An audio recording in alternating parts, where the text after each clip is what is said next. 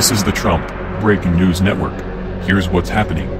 Trump has warned that supporters will feel betrayed if he picks Mitt Romney as Secretary of State. By Don Lee. A senior advisor to President-elect Donald Trump stepped up an extraordinary public effort Sunday to discredit Mitt Romney and thwart the chances that he would be picked as Secretary of State. Kellyanne Conway warned on Sunday TV talk shows that Trump's supporters would feel betrayed if he picked the former governor of Massachusetts, a sharp critic of Trump during the campaign, for a senior cabinet position.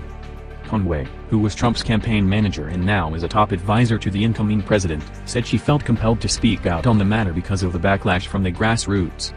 People feel betrayed to think that Gov. Romney, who went out of his way to question the character and the intellect and the integrity of Donald Trump, now our president-elect, would be given the most significant cabinet post of all, Conway said on NBC's Meet the Press. They feel a bit betrayed that you can get Romney back in there after everything he did, she added. We don't even know if he voted for Donald Trump. Conway dodged questions about whether Trump supported the concerns she has been raising publicly about Romney, which began with a tweet she posted on Thanksgiving morning, receiving deluge of social media and private comms Romney. Some Trump loyalists warned against Romney as second of state. Conway made clear that she did not approve of Romney, who was the GOP presidential nominee in 2012, and didn't see him as especially qualified to act as America's top diplomat. In the last 4 years, has he even been around the globe doing something on behalf of the United States of which we're unaware? She asked on CNN's State of the Union. Did he go and intervene in Syria where they are having a massive humanitarian crisis? Meaning when I say intervene, like offered help. Has he been helpful to Mr. Benjamin Netanyahu? She said of the Israeli Prime Minister. I'm all for party unity, but I'm not sure that we have to pay for that with a Secretary of State position, Conway said, although she quickly added that she would respect what Trump decides. During the campaign, Romney called Trump a phony and a fraud and said his policies would lead to economic ruin. In response, Trump mocked Romney as a failed candidate who had choked in the 2012 race.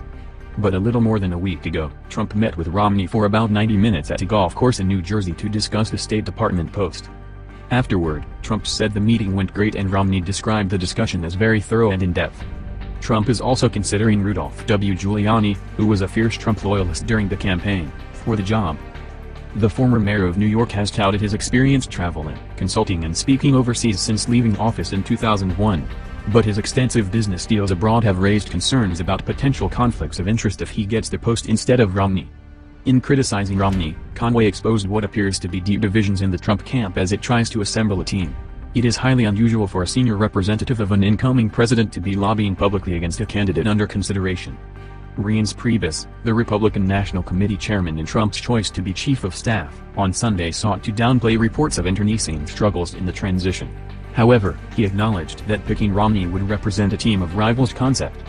Trump wants to put the best possible people together for all Americans, Priebus told Fox News Sunday. The fact that he's actually even flirting with the idea of choosing a rival should tell the American people where he's at, which is the best place for everyone in this country, he said.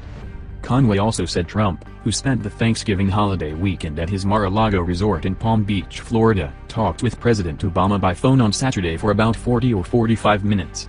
She wouldn't say what they talked about. I can tell you from President-elect Trump's side that he very much enjoys speaking with President Obama, talking about the serious issues that face this country and the world, Conway said on NBC. They get along nicely. They disagree on many things. That's not going to change. This has been the Trump Breaking News Network. Please subscribe and share to stay up to date on the latest news about our president. Be informed.